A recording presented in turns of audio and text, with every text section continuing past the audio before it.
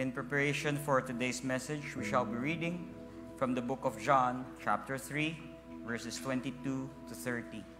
That's John, chapter 3, verses 22 to 30.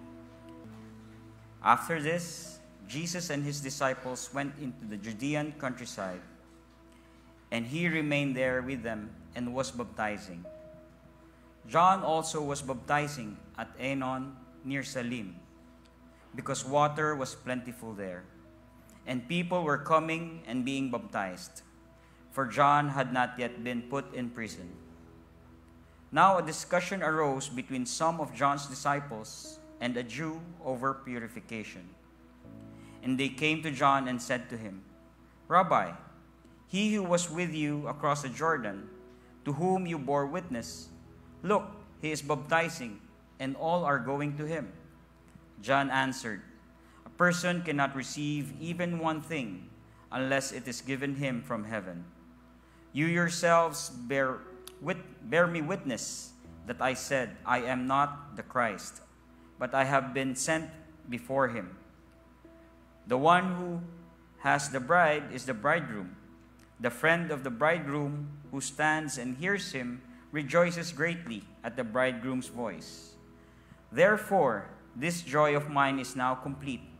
He must increase, but I must decrease." Today's sermon is He Must Increase, from John chapter 3, verses 22 to 30.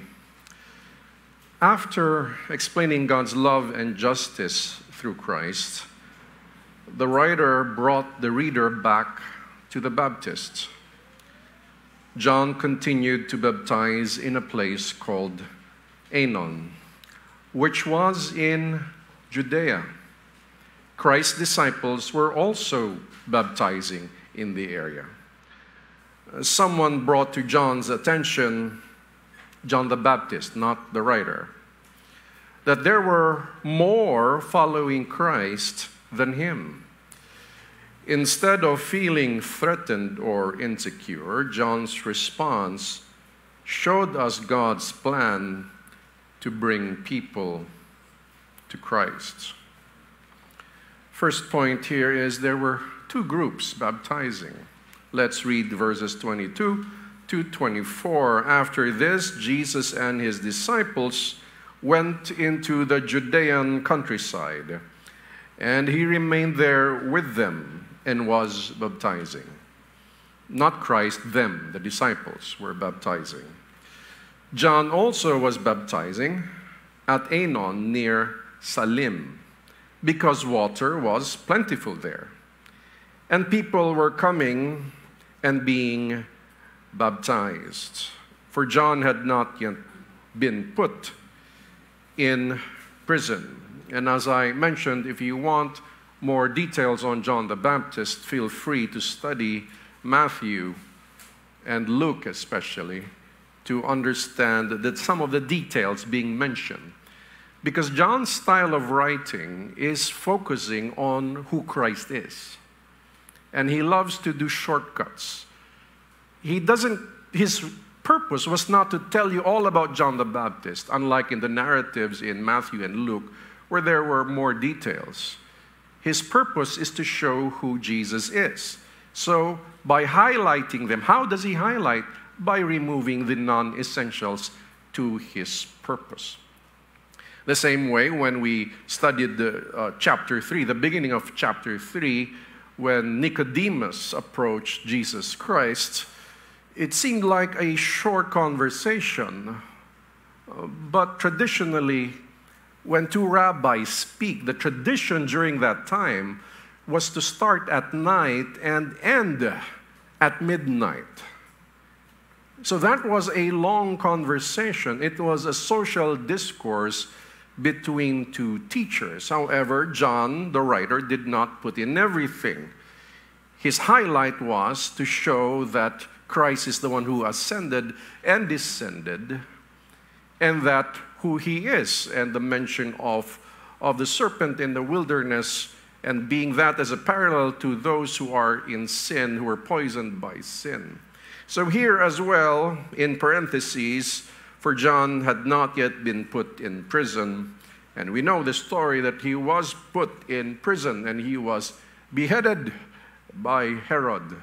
Now, this was the time that they were in the same area. And John first baptized to prepare the way of the coming of the Messiah. Prepare the way of the Lord. He was the voice in the wilderness. And when he did that, many people came. And the accounts is in Matthew and Luke. And we see there that all Judea, when the Bible says all, it doesn't always literally mean all. It's like not always. Sometimes it is, so we have to use the context. Again, as I mentioned, like when you go to an event and there were few people, you call your friend and says, there's no one here. That's wrong because you're there. And there are few people there, but you say, there's no one here. So when we see the word all, and sometimes we have to be careful in what it means. So they were baptizing, and more people, there's a bigger crowd with the disciples of Jesus Christ. But the disciple would say all of them were there. Now, two groups. John the Baptist baptized at Aenon, and his disciples before he was sent to prison. The Lord Jesus was with his disciples in the Judean countryside. His disciples were baptizing people as well. Now, John, what we want to note here is John the Baptist continued to prepare people to meet Christ. He continued. He did not stop when he saw the Lamb of God and said, behold the Lamb of God who takes away the sin of the world. He didn't say, I'm retired now. I've done my job. The Lamb of God is here. So I've done my purpose. I can now rest and do some R&R and maybe go to the Dead Sea to the beach and maybe retire there. No, he did not say that. The Bible did not say that. In fact, he continued even after his job was done in introducing Christ. Now, he might think, I'm still preparing people. Not everybody has met him because his ministry was still starting then. By preaching to them about God's way, that he is coming, perhaps they will have a more open heart when they hear about or when they encounter Jesus, the Lamb of God. Now, he continued doing or baptizing, and his baptism is known as the baptism of repentance. And you can reference that in Luke chapter 3, verse 3. It was labeled the baptism of repentance because he was calling people to repent of their sins and to prepare the way of the Lord. Now, the Lord's disciples also baptized, since some of them were John the Baptist's followers. Remember that some of John's disciples are now with Christ, and probably the writer himself. Because he never mentioned who was the other guy who followed Jesus. Now, probably they were baptizing in the same way, probably calling people to repent of their sins. Next thing we see here is John discussing about God's plan. So I'd like to call this section God is Sovereign. And let's read verses 25 to 28. Now, a discussion arose between some of John's disciples and a Jew over purification. And they came to John and said to him, Rabbi, he who was with you across the Jordan, to whom you bore witness, look, he is baptizing, and all are going to him. John answered, a person cannot receive even one thing unless it is given him from heaven. You yourselves bear me witness that I said, I am not the Christ, but I have been sent before him. Let's review that. A discussion on purification. What is purification? It's ritual washing, Jewish customs on ritual washing, how to wash the hands. And then there was a discussion about that, probably a friendly discussion or probably a heated discussion. I remember one time, long ago, the usual instrument in a church was the organ. Some of you lived long enough to see that time. It was just the organ or just the piano. Then introduced were the drums, the electric guitar, the bass guitar, and so other things. I remember once upon a time that churches had a heated discussion. Is it proper or not? You have to understand that during that time, they think the organ is holier than the electric guitar. Because the electric guitar was usually used by rock bands, heavy metal bands who tried to create a following by saying that they're satanic, although a lot of them were probably just using it as a marketing strategy. Or probably true, that they were satanic. Now, they identified the electric guitar with these demonic rock bands, and some church members said, we shouldn't have that here. Some of them said, why? Because we'll be falling away. Now, that wasn't the only discussion, the only thing that caused debate. When the computer was introduced, when I was a teenager, I heard a lot of ridiculous things. That's saying that is the beginning of 666. And I couldn't really see that. So when you observe them long enough, of course, I had to enter that debate and said, no! Because it just sounded silly for me. But you wait long enough, you see them using computers already. And I'd love to say, I thought you said. That's why, ladies and gentlemen, these things sound ridiculous, but you may have beliefs today that are not biblical. That's why I say study it in context, but more of traditional, of what should be and not be. Now, there was a discussion on purification. There was probably just a discussion or a heated discussion, but that's not the point of the author. The point was there was a discussion, but the main idea comes next. Verse 26, and what? The discussion shifted from discussion, the focus was shifted. Some of John's disciples called John's attention to the growing followers of the Lord, and some followers are like that. They seem to be more concerned of the popularity of their leader than the leader himself. He said, teacher, the one you baptized, you bore witness to, he has more followers now.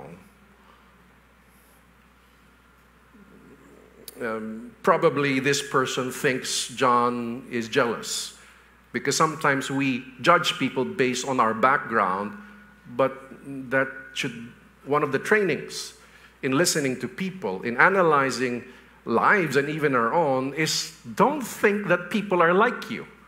They don't think and feel like you. And that's why we encourage you to study and study more, lest you analyze the world in your own lens. There are many lenses, and that's very important to study Scripture, because we must have the lens of Scripture. Now, if your lens is blue, the world is blue. If your lens is yellow, the world is yellow. If your lens is don't trust anyone, then you don't trust anyone. That's your lens. All rich people are evil. Then you don't want to earn more because you might become evil. you interpret 1 Timothy 6 as money is the root of all evil. Actually, if you look at the Greek, it's really the love of money. The root word in the Greek is phileo. It's not money, it's the love of money. So sometimes we end up with these lenses. So probably these followers have the lens of, I have a rabbi, John the Baptist, and my goal is to spread his teachings. But then, hey, that guy who John spoke of has more followers, and he was kind of concerned that probably their following would be diminished. But John did not think that way. Now, what did John reply? He cited God's sovereign will. Now, that's not the phrase here, but allow me to explain it through the text. Going back to verse 27, John answered, a person cannot receive even one thing unless it is given him from heaven. So what is John saying? He's saying that those who are following Christ were given by God himself. That's the text. And you will see here later on in the different chapters of John that those who follow Christ and his disciples were the Father's gift to him, except for one. Now, if you are a follower of Christ, the text would also say that it was God's will that we follow Christ. A person cannot receive even one thing unless it is given him from heaven. Can we expand the application? Yes, of course. And this is so aligned even if you look at all the other scriptures, especially in Proverbs, that we have to acknowledge God in all things. Trust in the Lord with all your heart. Lean not in your own understanding. In all your ways, acknowledge him, and he will direct your path. In all our ways, we acknowledge that it is a gift from God. Then verse 28, you yourselves bear me witness that I said. Now, John is like saying, you still don't get it, do you? This was meant to happen. This was meant to happen.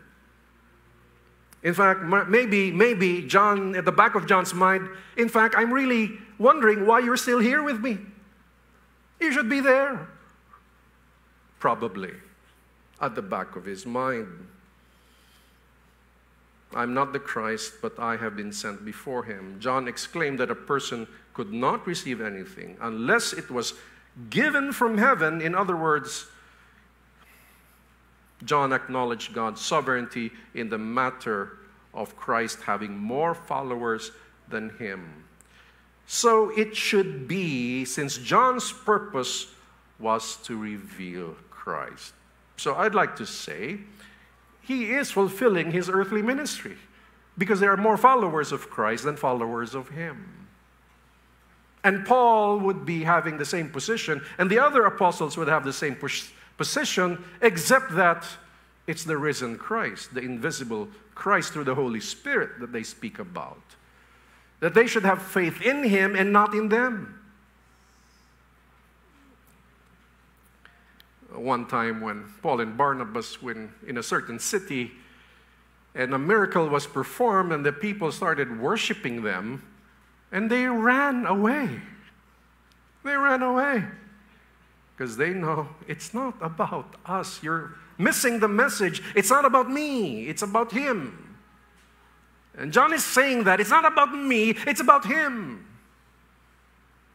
And Paul even said in his own life, I am crucified with Christ. Therefore, I no longer live. It is he who lives in me. And the life I live by faith in the Son of God who loved me. It is no longer I, but him. Now, John knew his place and purpose.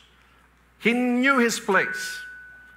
He was the voice to prepare the way of the Lord. And when the person of John bore witness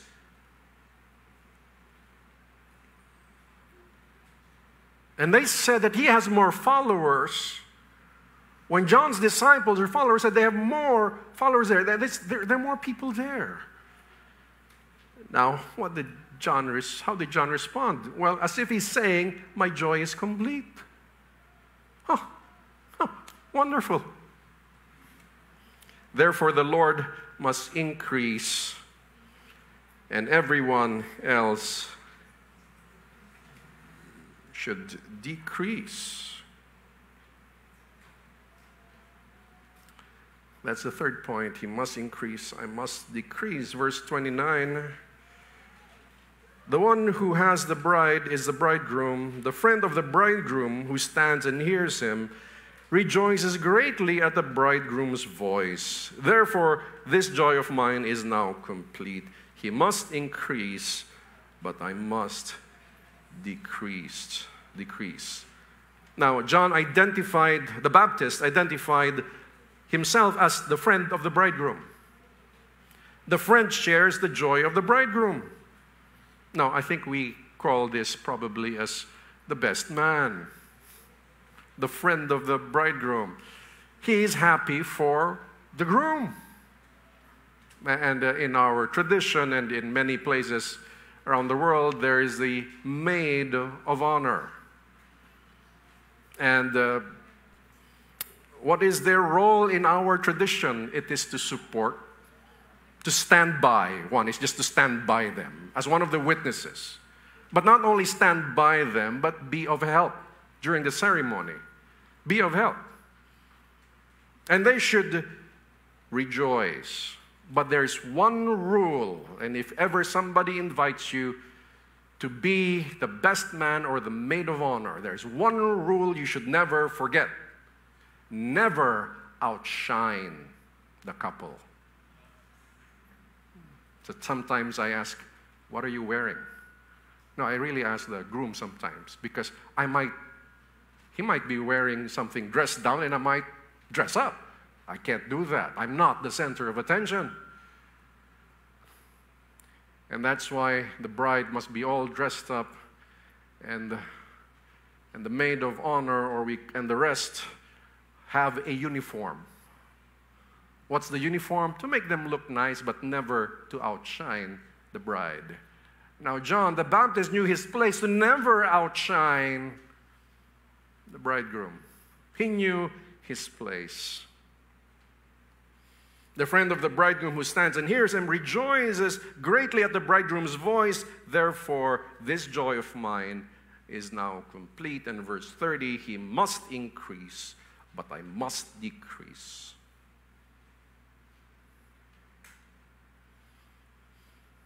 John knew his place as the friend of the bridegroom. In this case, he's not literally the friend, he was the witness. He was just using this as an example. It's like this. It's like this, student. I hope you understand. I came to bear witness. I'm not the center of attention, he is. And our hope in our ministry and in our family, we show our family Christ. The focus is him, not us. The focus is the Word of God and not us. Of course, we must live in such a way that inspires them to follow Christ.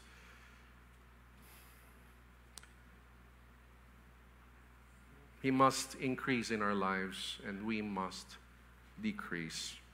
Application: exalt Christ and humble the self. John the Baptist said that Christ must increase and he must decrease. In our lives and in all that we do, Christ must increase and we must decrease. What does that mean, in all that we do? Literally in all. In our work, we pray that Christ would increase and we must decrease. We do it for him, for his glory. In our studies, we want to glorify him. In our fellowship with one another, in our relationships in the family, he must increase and we must decrease. We must ensure the self is not the head of the self, because Christ is the head, not us. So we reflect in our lives, is Christ increasing in my life? Am I decreasing? But if you find yourselves in Scripture not following the ways of the Lord, then by God's grace, let us change our ways by His grace. He said to us, forgive, then we have to learn to forgive, even though how difficult it was. No reasons, no explanations. It's just the command. The command is to serve one another. No excuses. We find ways where we can serve one another. Well, each one's service may be unique compared to the others because we have different skills and talents and gifts. Yet the heart that says it is Him, not me, must be forever in our consciousness. Therefore, we must humble ourselves before the Lord Jesus Christ, acknowledging our need for Him and of Him. And we must also continue to grow in Christ, which means submitting our will to His Word. Next, believe that God is sovereign. A man can receive nothing unless the Father gives it to him. We believe that God is sovereign, and we believe that God will cause people to follow Christ. As John taught his disciples, we will teach people about the sovereign grace of God. That if you believe in Him and you repented of your sins, and if ever you sin, you feel disturbed, that is good. That is a gift from the Spirit. Because if you do not believe, you don't care whether you do sin or not. It doesn't matter. In fact, you justify it. Well, for me, it's not sin. If for you, it's sin. Well, everybody can have their own opinion. You're true to a certain degree, but if you trust in Christ and trust in His Word, you believe that He is God and He is Son of God and He is authoritative. Your belief cannot be selective. I believe in this part, I don't believe in this part. Well, if you're selective, then you don't believe. It's simple as that. That's why we study Scripture line by line, text by text, chapter by chapter, and in context. Not like how the devil used it when he tempted Christ, just choosing verses and explaining it. Doesn't mean somebody quotes verses, it's what the author meant. That's why we have to study it line by line. Is this what the author is really saying? Does it make sense? Many of you are very intelligent people, and as we read these verses, as we mention to you the historical context and the literary context, you should say, yeah, that makes sense. But if suddenly I segue to something so far, that's not what the text is saying. Like the Bereans, we must be critics of all who teach God's Word, including me. We believe that God is sovereign in terms of when people follow Him, a man can receive nothing. Christ, at that time, had more followers, and unless it is the Father's will, He could not have that. This is the Father's will. Now you mean that what if an evil man is enriched? Oh yeah. Why? You have to understand that wealth is a snare as well as a blessing. It's a two-sided coin. That the wicked may have more wealth, but only to give him more judgment in the future.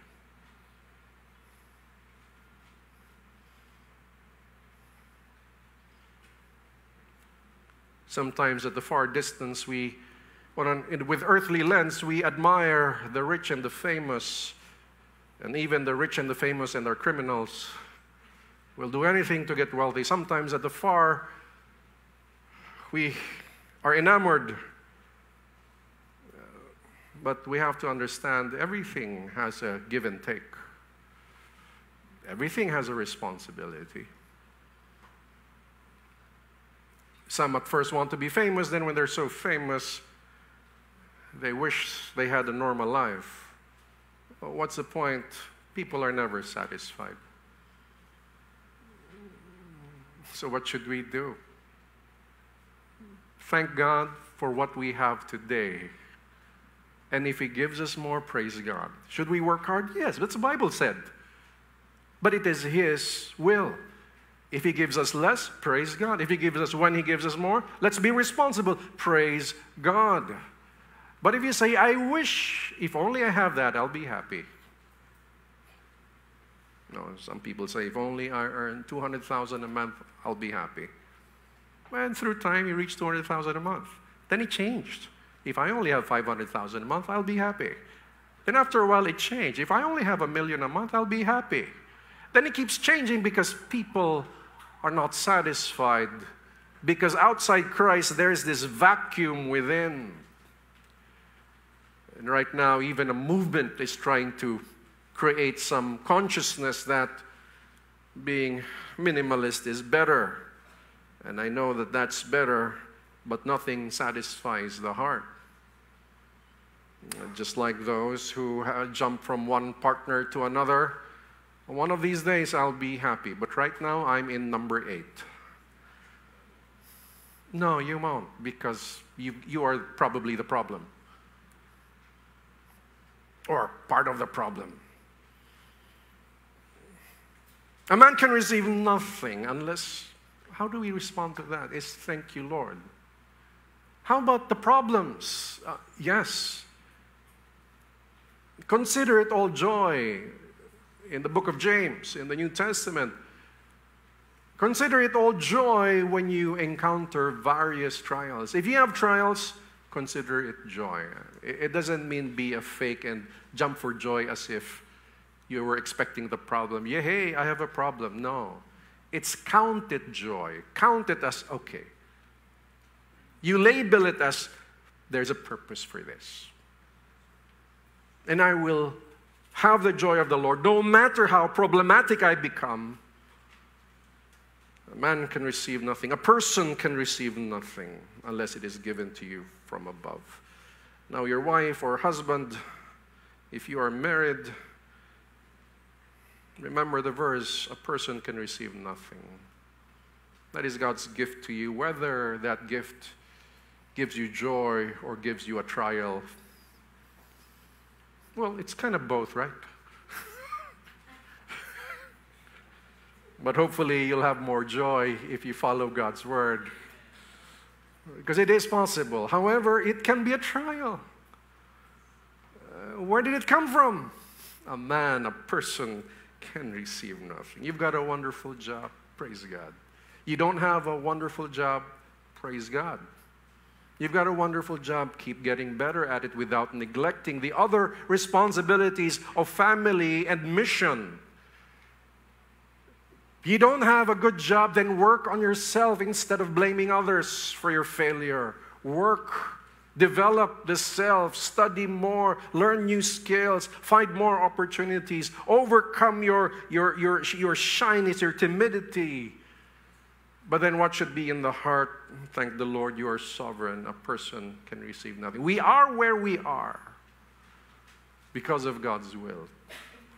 Now, John the Baptist, according to the other writers, wore the skin of camels and ate locusts and honey. At one point, I thought John the Baptist was Ilocano. He was eating insects. It seemed that he was who he is. I think he was confident with who he is because he knows that it was God's will. And that confidence comes from God. So if somebody says to me that everybody should prosper, I said, you have to define what that is. Because there's a King David who seemed to have everything. And the John the Baptist, he seemed to have very little. Both are servants of God. So, why should we envy others? First, we are where we are and say, thank you, Lord. I will work on this. And whatever we receive, we say, I could not have received this without Him. But that doesn't mean you stop being responsible. The more we should be responsible. Contentment, I see, is better with the perspective of the lens of Scripture rather than trying to be content. You feel envious. Bakit siya lang? Sana all. It cannot be all. It cannot be all.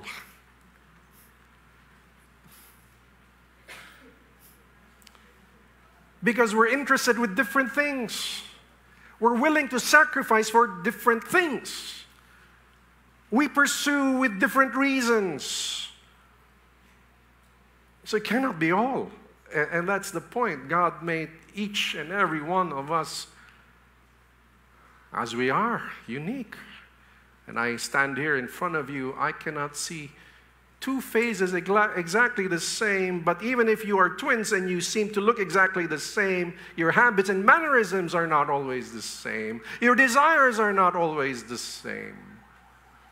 But one desire we must have is Jesus Christ himself, the Word of God, to submit to his sovereign lordship, trust in the Word, and then be content where we are. That's why envy is not good, because sometimes we're just not students of life. We have to be students of life. It's good to listen because not everybody thinks like me. It's good to listen. How they reach a certain level of contentment or level of success is different from each one. It's good to listen. And it's good to learn. And it's good for me not to give them an assessment that is based on my opinion. It should be based on what? Scripture first. That's the safest way. According to Scripture. Not according to me. According to Scripture.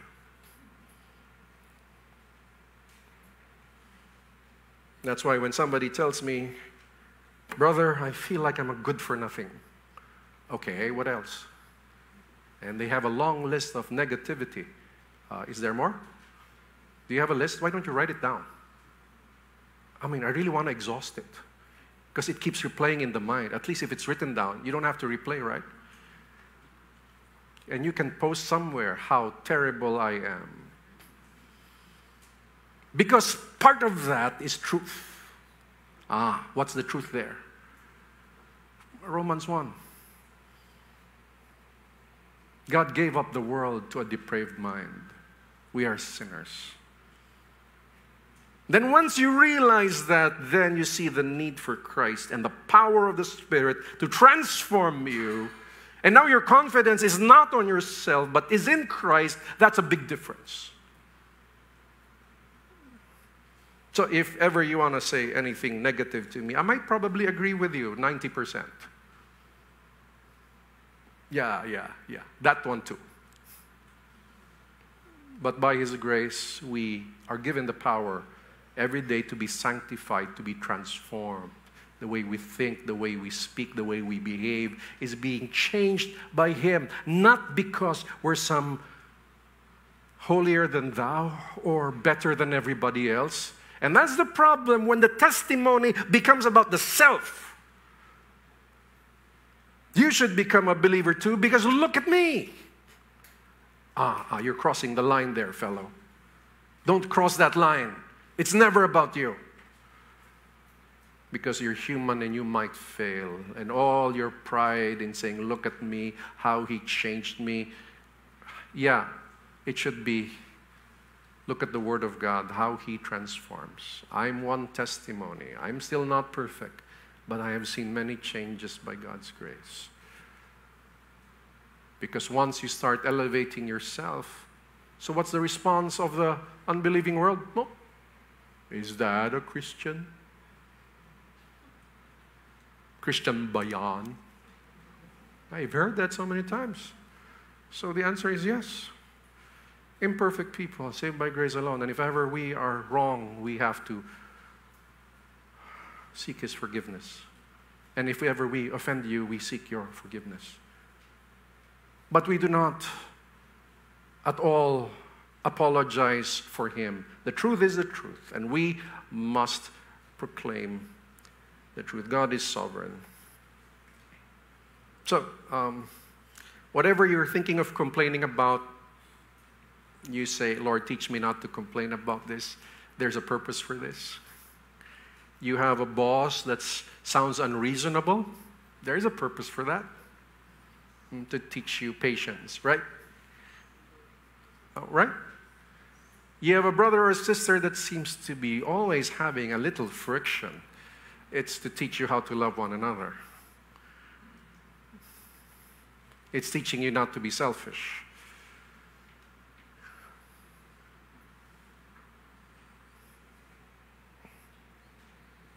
What do we do? Thank you, Lord. Can you say with me? Thank you, Lord. Thank you, Lord. Now imagine what you're going through, the worst thing right now. You just say, thank you, Lord. Again, thank you, Lord. Thank you, Lord. There's a purpose. All you have to do is remember Scripture. You remember the life of Joseph.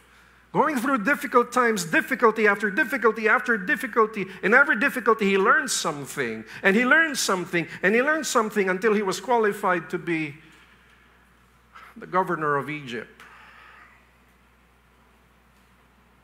Now, I'm not saying just because you're having a difficulty, you'll be governor one day. That's the wrong way of interpreting it. I'm just saying God has a purpose for everything. Why are you always offended? That's your complaint. Always a complaint with everybody. I think the Lord's teaching you not to be offended, no matter what. You can smile. Okay. Maybe that's true, then maybe I should change. But if it's not true, God sees my heart. And Lord, forgive me if I have failed you, but I'd like to follow you. I don't want to be affected. Why? Because if you're affected, if John the Baptist was affected, John, ba't mas malaki church niya kesa sa'yo? If he was affected, why he has bigger, more followers than you? If he was jealous and insecure, he would. But some of you like doing that.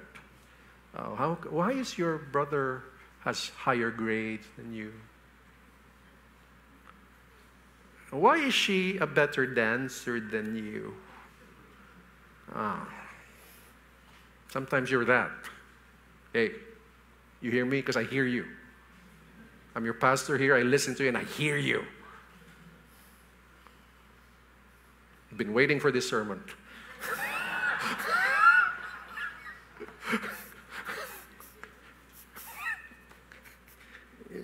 Try not to think that way. Change the way you think. Repentance is a change of mindset, a change of mind. Each person is unique. Somebody great at dancing might not be so good with math.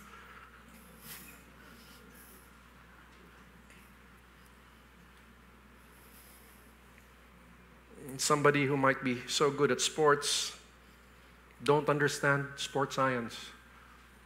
Is that possible? Yes, it's possible.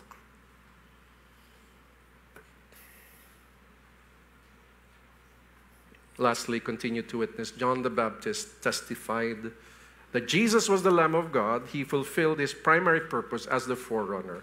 Yet John continued to witness by continuing to baptize others. We must proclaim the witness of the apostles continuously. There's no retirement. You don't say, I've been serving the Lord all my life, sharing the gospel, making disciples.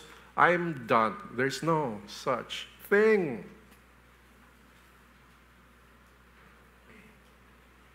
If you're done, well, and if you're right, you're done and you're right,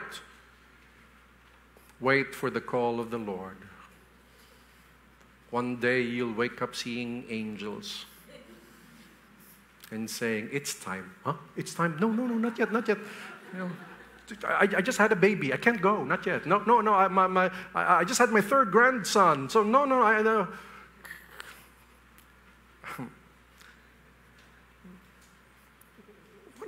One of the main purpose of God for every believer is to proclaim the gospel, make disciples. That's part of it. How? Little by little. We learn, we share. Well, you can try, but if you don't know how, share this video online. Just share it. Who knows? One person might hear it, and one person from your circle the Lord might speak to that person in his heart through the Word of God. Maybe you find ways. It is not the end. Yet we are content where we are. We follow Scripture. Yet whatever God gives us, it is God's will. whatever the Lord does not give us yet, or will never give us, that is God's will. Now, some will have a hard time with this, but that's the point of believing that a man can receive nothing unless it is given to him from above. Nothing should stop us to continue the witness. So I give you right now a piece of poetry with the title, He Must Increase. He must increase, I must decrease. Self-promotion in us must cease. A person can receive nothing unless it was the Lord's choosing. All of us who believe in Him, He's saved from the power of sin. Born of His Spirit, not of man, it's the Father's amazing plan. According to John the Baptist, something that we all must practice. It's not about me, yes, it's not. We're not the center of the plot. My life is all about the Lord. Let us all put that on record. Let's set this in our hearts today. It's all about Him. That's the way. Let us all rise. Let us pray. Lord, thank you for your word. In our lives, we pray, may you increase and we must decrease.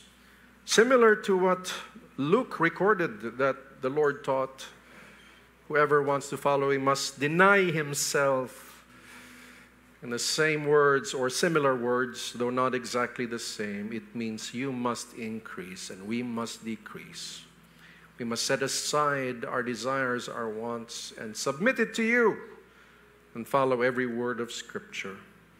Lord, our goals we submit to you. Bless it as you will, or change it as you will. We will trust you. And allow us to learn through the process of crisis and blessing, of achievement and failure.